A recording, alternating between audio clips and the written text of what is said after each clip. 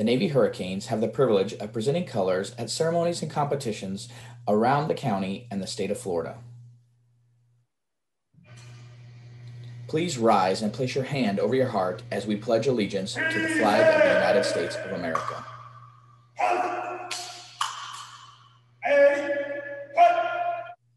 I pledge allegiance to the flag of the United States of America and to the republic for which it stands, one nation under God, indivisible, with liberty and justice for all. Order!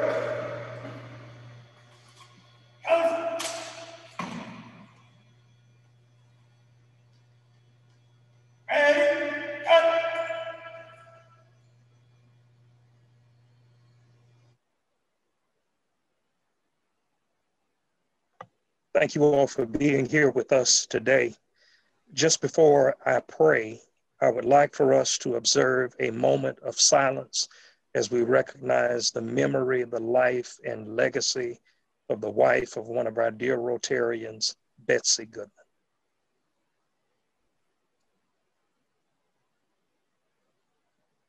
May we pray.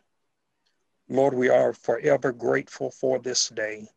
We pray especially for those who are going through periods of suffering and anguish.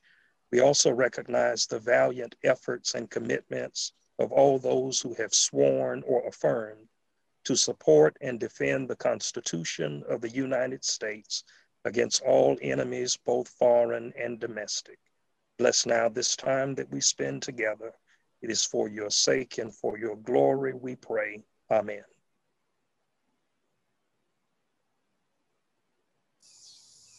Welcome, Rotarians. Join me as we sing, My Country 'Tis of Thee.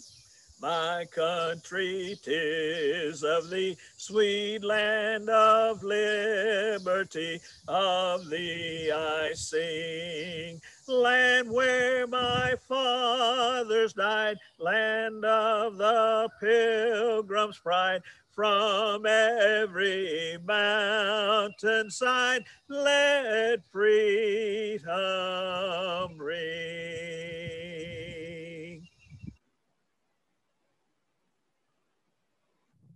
You may be seated. Good afternoon, everyone, and welcome to our Rotary Club of Gainesville meeting for this Tuesday, November 10th, 2020, our special Veterans Day Rotary meeting. For those of you watching on Zoom this afternoon, or whenever you're watching on YouTube, we ask that you please register your participation by sending an email to info@rotarygainesville.org. Again, that's info@rotarygainesville.org. Now, if we have any guests here, members, you with your guest, please stand. And Don Bugos has the microphone to bring to you. Introduce yourself and your guest. Good afternoon, fellow Rotarians. I am Deborah Newell, and my guest is Susan Whitman. She is retired editor for one of the professors at the university, doing textbooks and other related books, and she now works part-time at Publix, so you might see her and wave at her in the line. And she also is a volunteer in the community and with church.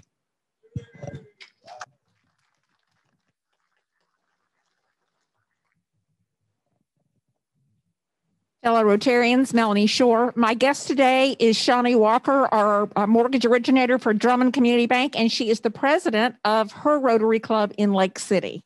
Welcome, Shawnee.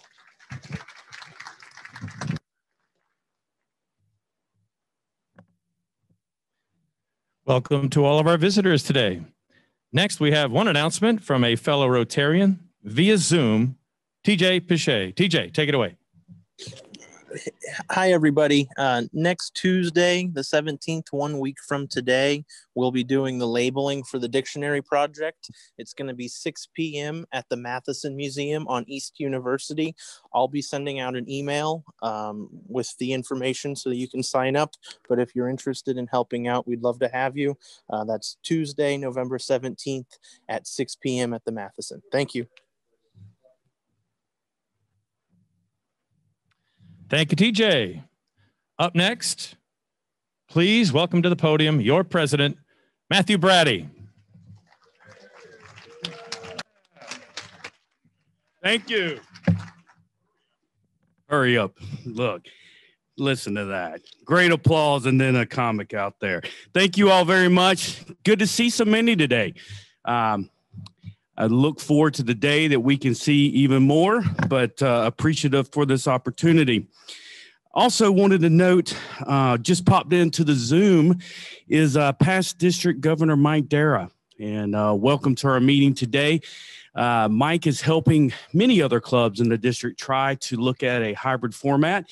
And they've really taken note to the hard work so many in this club has put forth to make this format happen. So any feedback you have back to Mike, he would probably appreciate as well, because they're looking at, you know, the good, the bad, the pros, the cons, and share all those things with other clubs and other members. So, again, just thank you for everybody making this happen, and thank you for being here, Mike. Thank you. You know, Veterans Day, we tried our best, you know, to replicate the past. I've always loved when the color guard comes in. And so thank you for Tom Capella, who is introducing our speaker a little bit later, organizing and recording that. So at least we still have that flavor. And thank you to the GHS High School, Gainesville High School Color Guard for recording and putting that together to make this as special as possible.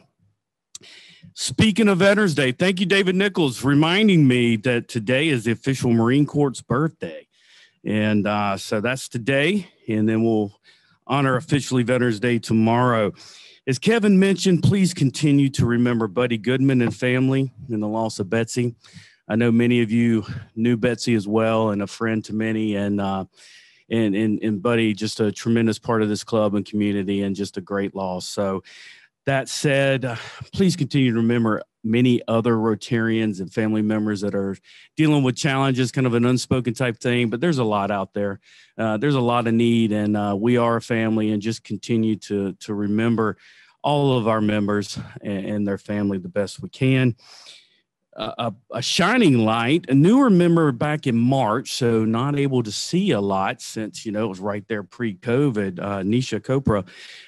She welcomed a new baby boy a few weeks ago. So some shining light, and look forward to maybe getting a picture of that or hearing from her in the future about that. So if you did not see the big bus, or you have not heard, thank you, Craig Carter, for arranging. But today we have a blood drive. So if you have not and already, and you're able to hang around after today's meeting, there's always a need for blood. And there definitely during this time has been no different than any other, and maybe more so a shortage. And so if you can, please do that. This Saturday at 8 a.m.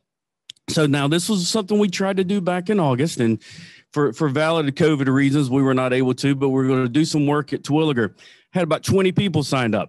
Right now, have about 6. The weather is so much more better right now. So please, if you can, it'll be a much more pleasurable work day. When we say painting, it's going to be painting these columns for the students so that they have kind of a color scheme, and they do activities with it. And when we say landscape and cleaning up, trust me, it's really a light load. It's not going to be too bad, but it'll be a great opportunity to be out there with fellow opportunities, safely, outdoors, helping the school, helping the community. And we will wrap up in plenty of time to rest, catch a nap, whatever you may need to do, or be ready to, pregame and before the night game. So please, if you can, see that link and do that. So without further ado, I appreciate Tom Capella. He organized today's speaker and organized the first part of the meeting. And so at this time, I will turn over to Tom and allow him to introduce our speaker. Thank you.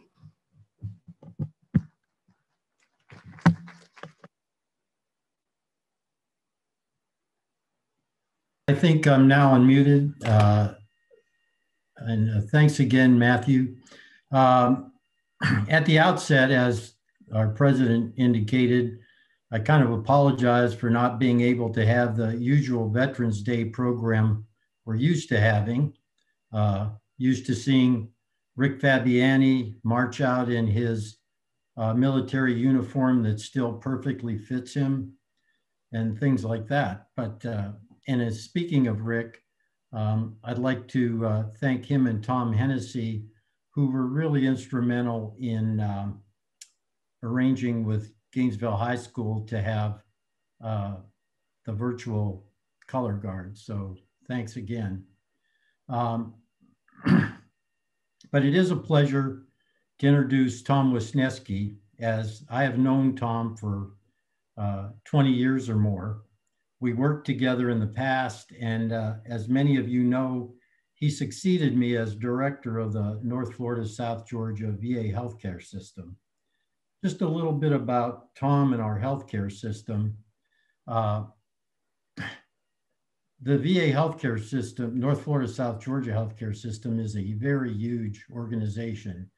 It encompasses 2 medical centers, 45-bed domiciliary, 3 large multi-specialty outpatient clinics at Tallahassee, Jacksonville, and the Villages, 11 community-based outpatient clinics, and these are spread out all around North Florida. When I was director, I used to like to say our system runs from Valdosta in the north to the Villages in the south, and from west of Tallahassee in the west, and thank God for the Atlantic Ocean on the east, because it can't grow any further that way. But it is a huge organization. It has a budget of in excess of $1.4 billion. We treat 137,000 veterans, and we have a very huge research program that I know Tom will speak a little bit about. Tom is in charge of directing all of this. And before coming to Gainesville, Tom has had a long and illustrious career in the VA, both as a chief operating officer and a CEO. His most previous assignment was a director of the VA Gulf Coast Veterans Healthcare System, where he spent 3 years there, and I know he oversaw a huge building program of in excess of $300 million. So with no further ado, I'd like to turn this over to Tom Wisnieski and look forward to hearing his remarks. Thank you, Tom. And it's a great honor and privilege to be asked to present to your Rotary Club today on the day before Veterans Day, with the main topic of celebrating Veterans Day. And as Tom mentioned, he and I go back a number of years, and I think that we were both at least I know for me, I had color in my hair and a bit more of it way back then. And I remember, I'm going to tell a tale out of school on Tom. We had, so I remember standing with Tom and my boss, Brian Heckert, and myself, and we were talking about our boss, who was a gentleman by the name of Dr. Larry Biro. And we were talking about all the things that we had to do and were required to do. And Dr. Biro had a habit of filling notebooks. He had spiral notebooks, and he was left-handed, and he just wrote and wrote and wrote everything that happened in our healthcare systems. And at that time, Tom was the director at the Atlanta VA Medical Center, and Dr. Biro was the VISN director for VISN 7, of which Tom's hospital and my hospital was in VISN 7. And so we were talking, and Tom said, it wasn't that Dr. Biro wrote everything in the book, it was that he remembered everything in the book when it came time to do our performance evaluations. So Dr. Biro was a very good boss, and we certainly learned a lot from him. And so I was lucky to have the opportunity to work and know Tom and his wife, Darlene, many years ago. And I've benefited through my career from his guidance and mentorship. So thank you, Tom. A Gold Star Memorial park that we put in play with the Garden Club of Gainesville. And we were certainly appreciative that they asked us to participate and install that garden. And that's to, well, my right of that, of the Gold Star Memorial Park is a picture of the Fisher House. And so I wanted to thank the Veterans Committee of the Rotary Club for inviting me to reflect and celebrate Veterans Day and to provide updates on the North Florida, South Georgia Veterans Health System. And we really acknowledge and appreciate the Rotary's work in promoting education and the development of citizens within our community, because that's so very important so that we have a dynamic and vibrant community. And there's really special thanks to the Rotary Club for its contributions and leadership and vision to bring the Fisher House to the Gainesville campus, to the Malcolm Randall VA Medical Center. And you certainly have been very, very supportive to do that. You've donated about $46,000 from your Wild Game Feast event a number of years ago, and that money was used to build out the Fisher House. And you've also sponsored a Fisher House golf tournament. And I believe over a period of about 4 years, about $20,000 was raised and contributed back to the Fisher House for the house endowment. And these contributions and the vision to bring the Fisher House to the Malcolm Randall campus so that veterans' families are close to their loved ones when their loved ones are in the hospital being treated for a variety of different things. It provides, as you might imagine, for those of you who haven't been there and those of you who have, it's very comfortable lodgings. It's a beautiful and relaxing setting, and it's just steps away from the medical center. And one of the great things about it is there's no charge to the families for their stay. And many of our patients' families are not financially well off. And even those that are, having the Fisher House there and having it available for families free of charge certainly relieves some financial anxiety that the loved ones of veterans may have about payment of a hotel bill. And so we're really very grateful for your engagement and your involvement and your generosity. The Fisher House opened in July of 2014. And through that period of time, we've served about 6,400 families who have resided at the house and gone and visited their loved ones. And certainly, as we all know, COVID has changed our approaches, and we had to limit the number of families that came in to the house so that we had appropriate physical distancing rules. And even though we did that, there was about 235 families who we've served during that time period from March until today.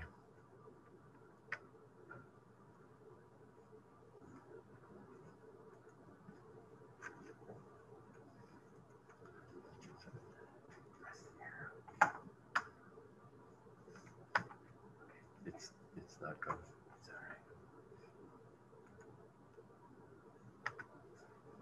Sorry for the technical difficulties here.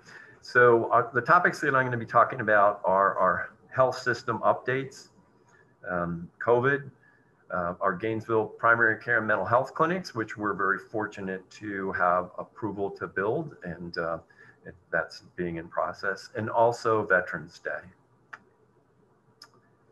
And so as you can see by the picture of the map, and Tom talked a little bit about how large we are, and it's certainly a large, what we call our catchment areas. There's 31 counties in North Florida and 19 in South Georgia that we have the privilege of taking care of veterans who reside in that particular area.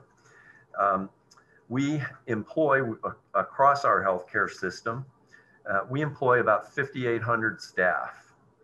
And we're one of the largest VA medical centers in the country. And as Tom mentioned, there's a number of healthcare facilities that we have. And the VA has a complexity ranking system, and the North Florida South Georgia system is the third most complex out of all the hospital systems that VA employs. And most recently, we signed an agreement with the Naval Air Station up in Jacksonville to provide inpatient beds in the Jacksonville market for veterans. And they had some unused capacity.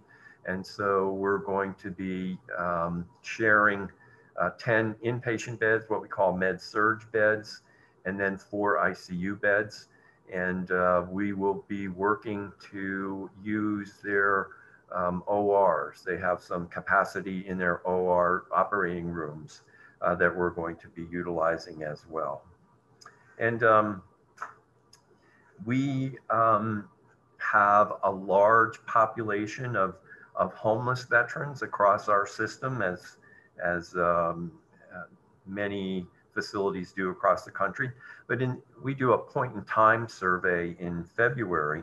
And in February, there was about 470 homeless veterans and within our entire catchment area, and about 125 of those reside in Gainesville and Alachua and the Putnam County areas. And we have a very large group of social workers who go out into the woods to build trust with veterans, to get them to leave the woods and come and reside in some safe housing that we have in collaboration with the Department of Housing and Urban Development. And right now, we have about 1,500 veterans and their families under lease, meaning that we provide safe, affordable housing through this relationship that we have with HUD. And that's pretty significant, so that families have the opportunity to be off the street and to be in safe, affordable housing. We also have relationships with what's called SSVF, which means supportive services for veterans' families. And it's a relationship that we have with community groups across our catchment area.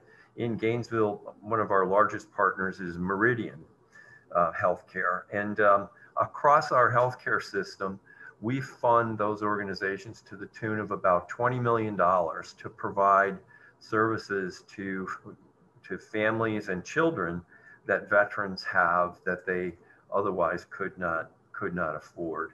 And we have these relationships because there's certain things that the VA can do and others that we can't do. And so we're very grateful that we have these remarkable relationships with other community providers.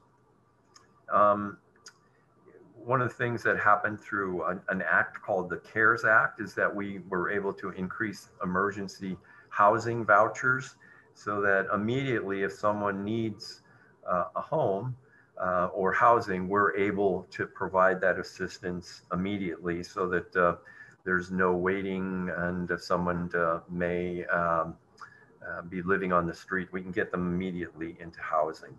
And it was very helpful during our challenges with COVID that we have this, because we can put veterans into hotels and get them off the streets. And it's really much safer to have people in a controlled, I'll call it controlled environment, where they can set their own physical distancing rules, rather than having people together less than 6 feet apart.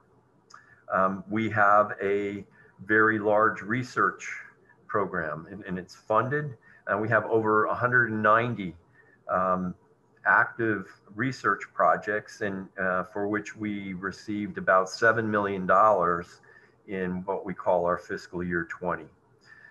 Some of the things that are very important that as we look at what's going on in the world is that we have some of our researchers that are involved in studies, COVID studies, one of which is the convalescent plasma study that we were engaged in right from the beginning. where we were studying what happened when we gave plasma from veterans to others who had the COVID illness, to see if there was some impact on that. And right now we've been approved, and we are working to enroll veterans and others into the Janssen vaccine study. And so we're actively providing vaccine to enrollees, and some of the veterans and others that are taking the vaccine. The way it's set up is that it's a controlled study where one half are taking the vaccine and the other half is taking a placebo. And so we're really grateful that we were recognized as a research organization to be involved and engaged in that, and to find a path forward with a vaccine so that we can go back to some semblance of what a normal life we hope to have after we are able to control the virus.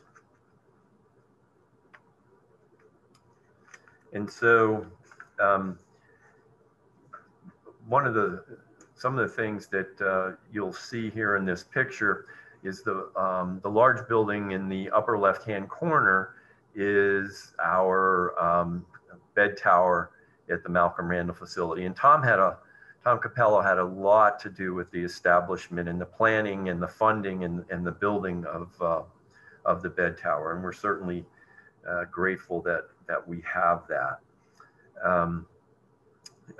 Over to the right-hand side, we have a picture of our first Vietnam Veterans annual motorcycle ride, and a program that we put on to recognize and celebrate the contributions that Vietnam veterans had to our system and to the United States. And it was very moving program, because we had a virtual wall that was at the Veterans Park off of Tower Road, and Vietnam veterans were able to come in and see who what units they were in, and there was a number of individuals who learned that some of the people that they were in units with didn't die during the Vietnam War, and for some it was very gratifying for them to learn that death did not come to their comrades. And so on the lower left-hand corner is our honor center. And as Tom mentioned, that's a 45-bed, what we call a domiciliary, where we treat veterans for a variety of different issues, and then they graduate and they go out and become and continue to be productive members of our society.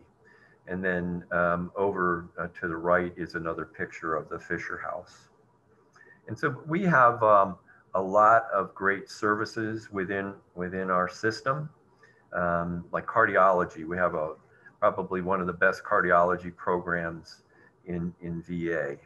And our chief, what we call our chief, our leader of our medicine service line, Dr. Richard Schofield, he is the head cardiology leader in VA. So he has a dual role between his services at Malcolm Randall in North Florida, South Georgia, and what we call our central office or our headquarters. And there's been a number of research projects that have happened, and one most recently that occurred was they're making comparisons between the outcomes of patients that have received certain cardiovascular procedures in VAs, and then comparing them to their private sector. And there certainly the research has demonstrated that the VA has lower mortality outcomes than the private sector. And we always feel that the care that we provide to veterans is as good or better than in comparable private sector organizations. And so we have really a lot of excellent clinicians who are actively engaged in a variety of different programmings. We're what's called a tertiary care facility, and we have our relationship with the University of Florida, which is right across the street. And it's so very important because we have docs who work in both places, both sides of the street, as it were. And so we're able to share and provide learning tidbits from both sides, from the private sector world and also from VA, so that veterans receive the best care possible. And this is a picture of our Gold Star Memorial. And we were approached by the Gainesville Garden Club to install a garden. They had previously tried to have it accomplished on Route 75, but that for whatever reason didn't happen. And so when Fran Maris came and talked to me about it, I immediately said yes. And we built this beautiful garden. And it's outside the front of our hospital. And as you may remember from the picture of the bed tower, there's lots of glass that looks out onto Archer Road and onto this garden. And so veterans have an opportunity to look out onto that garden and reflect. And there's a significant number of Gold Star families in the Gainesville area, in Alachua County and surrounding areas. And it was an opportunity for those families to have a tribute to their loved ones, to their son or daughter who had died in service of our country. And so we wanted to have a solemn and sacred place on our grounds for the patients and families, both for those who come in remembrance and those who are receiving their care within the facility. This particular information comes from a site called Hospital Compare, and there's lots of stuff that's available online now to identify medical centers about the quality of care that's provided, or what patients say about the quality of care. And so this particular slide shows that our healthcare system, in what patients said about their experience with our system, they gave us 4 stars. And when we look at some competitors that we have in the local market, we scored higher than they did. And so this star rating highlights the hard work that we do, and not only in the care delivered, but how we deliver it in the cleanliness of our facilities and the customer service that we provide to veterans and their families. As you might recognize, that's a picture of our nemesis, the COVID-19 virus, and that has really driven a lot of the work that we've done since March until now. We've had a lot of plannings and actions that we've taken across our healthcare system to identify veterans and employees that have the COVID virus.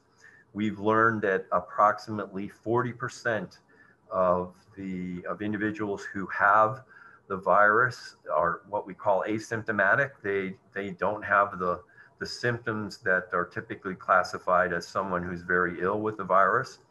And so they don't know, and they go around and because they don't know, they infect others. And so that's a large reason for why the outbreak is so large, and it does wax and wane dependent upon how many people are infected and who they come in contact with.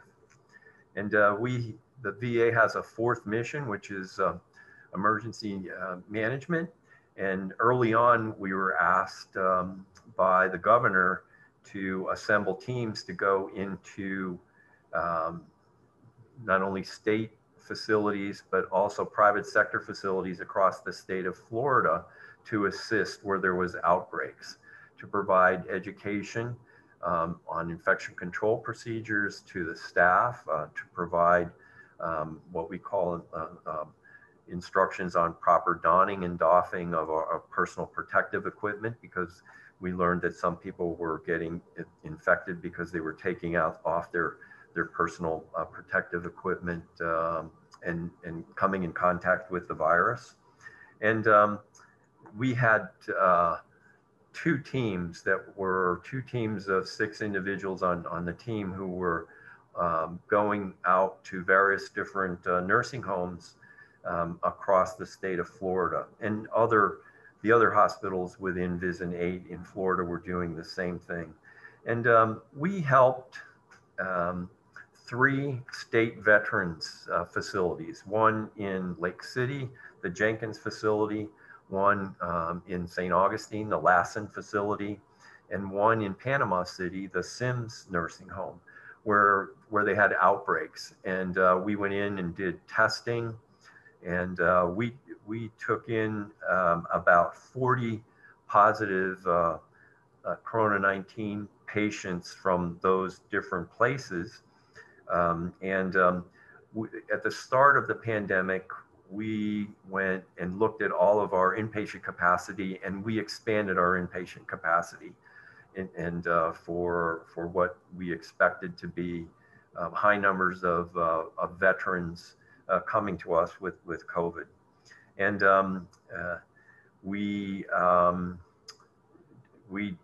that did happen. At one point during late July and August, we were running an average of about 49 inpatients that had COVID across our 2 medical centers. As of this morning, we have 25 between Gainesville and Lake City. And as I look back over the past couple of weeks, about 3 weeks ago, we were running an average daily census of COVID-19 patients of about 5. So again, it's on the upswing. We developed through our pathology and laboratory chief testing platforms to identify people that had the virus. And it was in the beginning, there wasn't a lot of testing platforms, and we had to send our tests off for verification to California. And we also were sending them over to UF. And so it was taking, could take 5 to 7 to 9 days to get test results back. And it was a little bit difficult because you didn't know whether someone had the capability of spreading the virus or not. But we are in very, very good shape through the efforts of our pathology and laboratory chief, Dr. Robert Allen. And we even have one of the tests that can identify between the symptoms of flu and the COVID virus. And so I would encourage everyone to get their flu shot, because we've already seen patients that have COVID and have flu, and that's not really a good combination that you want to have. Because it was in the beginning, as we looked out at trying to control the virus, one of the things that we did, we were only seeing emergent or urgent patients in our outpatient clinics. And so we relied very heavily on what we call VVC, or telehealth. And we did a great work in establishing telehealth and talking to veterans to get them established so that they knew how to use and how to do telehealth. Much like we're talking here in Zoom, that's the same kind of process. And at the end of our fiscal year, which was the end of September, we had 54,000, almost 55,000 veterans who had at least one appointment using the virtual capacity. And certainly that was something that we had used and identified and adapted, much like you guys and gals have, to continue your meetings. We have a very innovative group in terms of ideas that we design and work through and then put in play. And one of the things, pre-COVID, we had someone from our ICU who came up with the idea of having automated chest compressions, meaning that you didn't have to, a person didn't have to do the chest compression. So we bought a number of machines for both Gainesville and Lake City so that these chest compressions could be automated. And that was certainly very good for COVID, because it limited the exposure that our employees and our staff had to potential aerosol generating procedures for which people get infected with the virus. One of our docs in the ED came up with a plastic barrier that he had designed to put over a patient when they're being intubated. As you can imagine, when someone's intubated, there's lots of aerosol generating droplets that come out. And so his design limited exposure to the virus. We implemented things like drive-up testing stations, and we're in the process of sending out test equipment to all of our locations so that every site is able to do the testing for the virus, and that's very, very helpful. We had drive-in through services like pharmacy pickup, prosthetics pickup, and we have cardiology clinics to check out patients, pacemakers, and many more. We've already had what we call a tabletop exercise for vaccinations, and what's going to happen when there's a vaccine that's going to be able to be distributed. And so we've already game planned what we're going to do. Many of the things that we're going to be doing for the vaccine, the distribution of the vaccine, are some of the things that we developed with our COVID response. You probably have heard about the Pfizer study that says that there's a very high rate of success. That vaccine requires 2 inoculations at a certain time period, and also requires that the vaccine be kept at -70 degrees. And so there are some challenges that we have in finding these freezers that go that low in terms of keeping their product. But we're told that we're going to be, the Department of Veterans Affairs and the Defense Department are going to be very actively utilized in the distribution of the vaccine. And so we're ready to go whenever we get the opportunity to do so.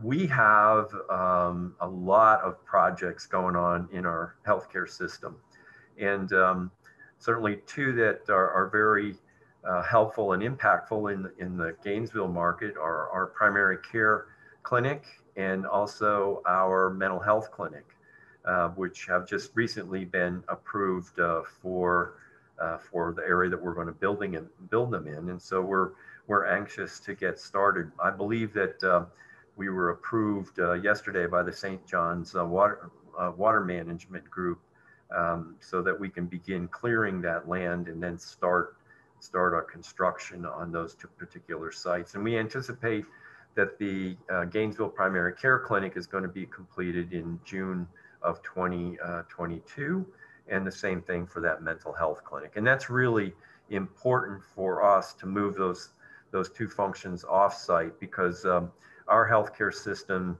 is, even with the addition of the new bed tower and some of these new clinics, is still about 1 million square feet of space short in terms of the number of veterans that we treat.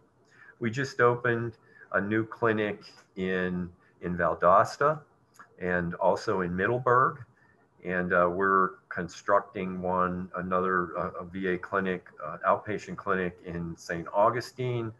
We have one under construction in Ocala, the 2 in Gainesville that I mentioned, and also another clinic up in Jacksonville. As we're a large system and we're growing.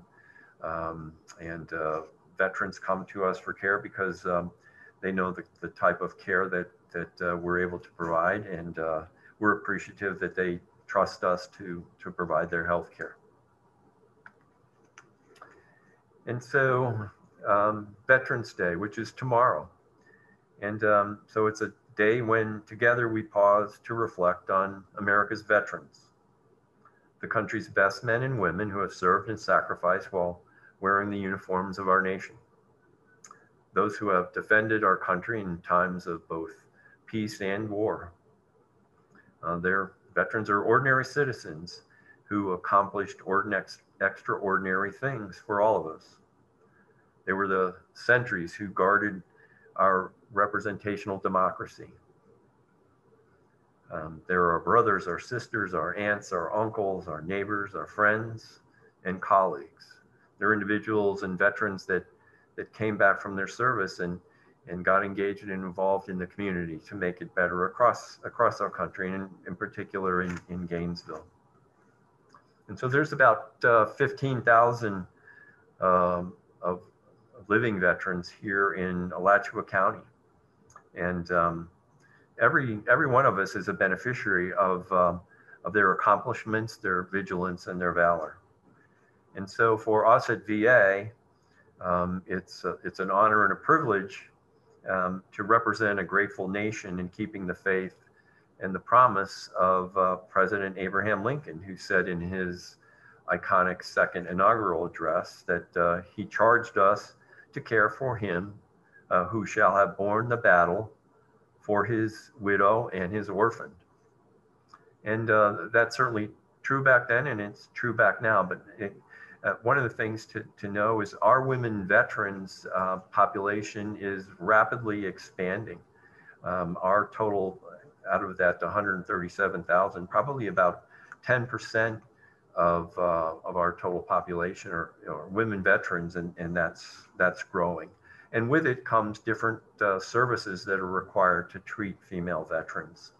And we're grateful to do that. Just a couple of weeks ago, we had a baby shower for veterans, for female veterans within our system. And I think there was just over 60 female veterans who at that particular time were pregnant and about to give birth. And so we had a program where they could drive through, and we were able to give things like diapers and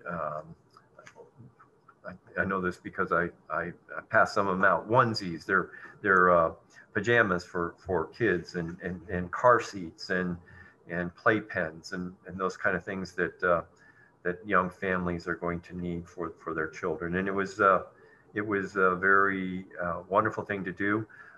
Those items that we passed out were donated by businesses in the Gainesville area, and so we're certainly appreciative of that.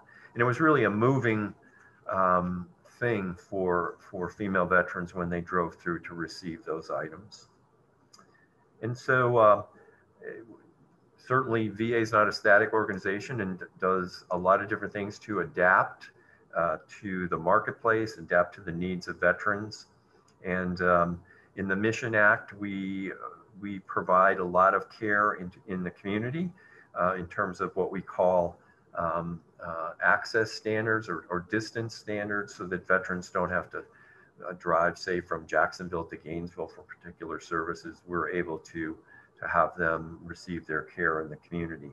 And most recently, we've just expanded the Caregiver Support Program. And that was a program that initially was put in play following and during right after 9/11. And essentially, the program was for veterans who were severely wounded or injured after 9/11. And within our healthcare system, we probably have about 500 veterans who fit into the Caregiver Support Program that was implemented after 9/11. And what that means is we provide education and training, we provide a stipend, we provide respite for those family members who are taking care of those veterans, rather than having them be institutionalized or hospitalized in a nursing home. The family takes care of them. And so starting in October 1st, that program was expanded, and it went back in time to the end or the beginning of the Vietnam era. And certainly there's thousands of veterans within our catchment area that we're going to be able to provide services to that meet the new caregiver requirements for the time period, and those who have been injured post, well, at the beginning of Vietnam and then after. We've also expanded educational benefits. A lot of veterans receive educational benefits following their service, and we have relationships in play to help veterans that are going to school at UF or Santa Fe or North Florida or FSU, FAM. Any of those organizations we're engaged with to provide assistance.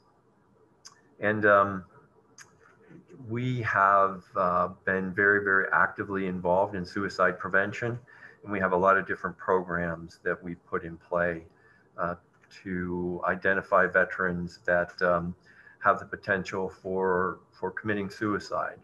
And we have programs put in play, and we have apps that have been developed. There's some things called PTSD Coach that anybody can access. It's available through the App Store or COVID Now apps that are very, very good for veterans and others to look at, to cope with some of the things and some of the challenges that we have facing us because of COVID and other things. One of the things that we've learned is that if you see somebody that's struggling, please engage them with someone or ask them if they're okay. We've learned that just the intercession of someone having a conversation with someone who's contemplating that final act is in many cases enough to stop them from doing it, from initiating the act.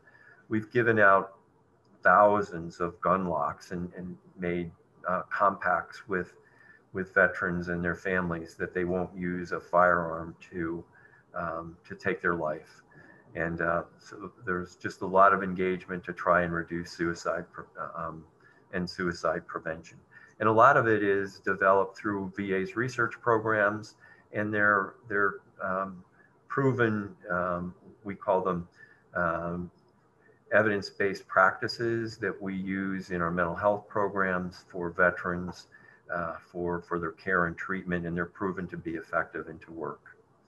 And our population our work population is in our system is about 30% veterans. So there's for those veterans that are employed with us, there's another added feature of taking care of their fellow veterans.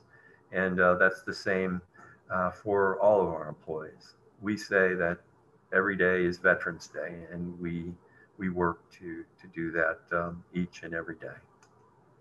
And so that concludes my remarks, and I'll be happy to take some questions if you have any. Thomas, we're actually running a little tight on time, and I want to take this opportunity to extend a great Rotarian thank you and a round of applause for a great presentation. I know personally I am thankful for the VA here in the community and your leadership, and thank you for sharing with us today. This year's theme is Rotary Opens Opportunities, and you know, not to be cliche, but thank you for the opportunity to share. And we have a theme coin that I'd like to send to you as a token of appreciation for sharing with us. And thank you, Tom C. Capella, for organizing today. Thank you. Great presentation as we honor our veterans this week. And, you know, as a club, we have an opportunity moving into next week. We go from honoring veterans this week to next week's presentation, Service Above Self. And that's an opportunity to recognize someone in the community that has lived out the Rotary motto, service above self, and we'll have that opportunity to recognize them next week as past President Chad King will lead that presentation.